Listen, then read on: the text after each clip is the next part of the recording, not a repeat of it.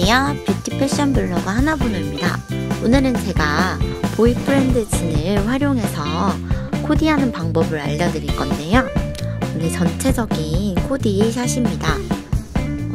보시면 스트라이프 티셔츠랑 보이프렌드진, 그리고 슬리본과 위에는 까만색 자켓을 매치했어요.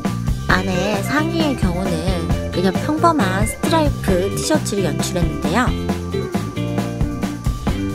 바지의 경우는 오늘의 키 아이템이라고 할 수 있죠. 보이프렌드진을 매치해보았습니다.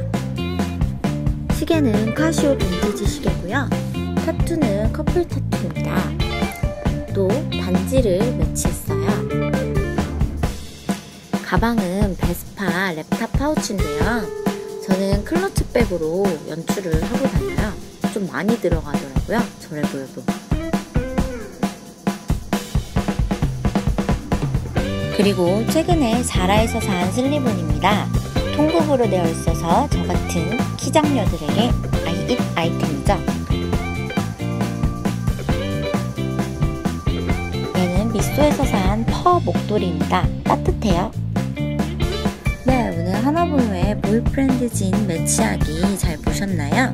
잘 보셨으면 하나보노 채널 좋아요나 구독하기 꼭 눌러주세요. 다음엔 또 다른 데일리룩으로 만나요. 안녕.